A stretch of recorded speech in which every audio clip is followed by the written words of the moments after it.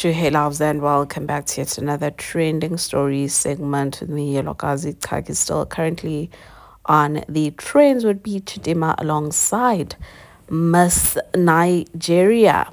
Now, of course, you guys, I think social media is divided over the fact that Chidimma only joined the pageant later on after she received a lot of backlash, and so many scandals were coming about her identity. And, it was alleged that her mom stole someone else or a South African woman's identity. So much was going on, and people really are divided. They feel as though Nigeria made Chidimma Miss Universe just to spite South Africans, not because she deserved it, especially because how on earth, like if you guys go watch my video where she was answering the question, it just does not make any sense as to how she was crowned Miss Nigeria. Furthermore, you guys, the social media court just feel as though these results were rigged, right? Let me just take 4 comments from TikTok, and then I will also go over Twitter. One person said, when Chichi was invited, it was already decided that she'd win. Her win was cemented when South Africans started backing Miss Kwara. They couldn't let South Africans win.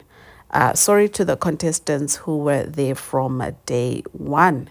And another one says, look, they took an emotional decision and disregarded the other girls, but congratulations to her anyway. And the last person from Twitter is saying, look, it's as if she knew that she was going to take the crown, because she herself doesn't even looks surprised. Sorry.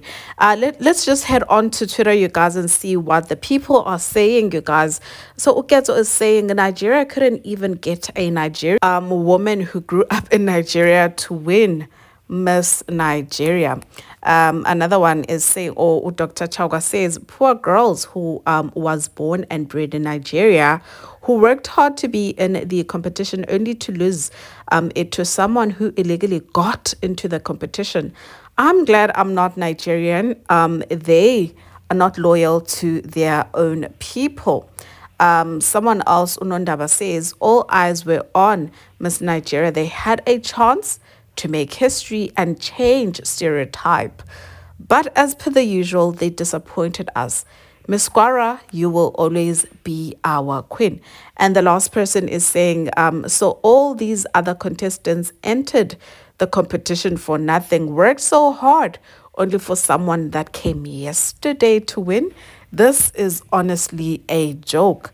So yeah, guys, people really are divided over the win of Chidimma. I did also see that there's a handful of people saying that, you know what, all those people that are against Chidimma's win are jealous, and that Chidimma is going far in life, irrespective of everything that is currently going around her. As the Bible say, all things work together for the good of those who are in Christ, and they believe that this is her time to shine, no matter what the naysayers are currently saying about her. So yeah, guys, your thoughts, please. Let's just engage one another, and surely I will see you on my next upload. Bye.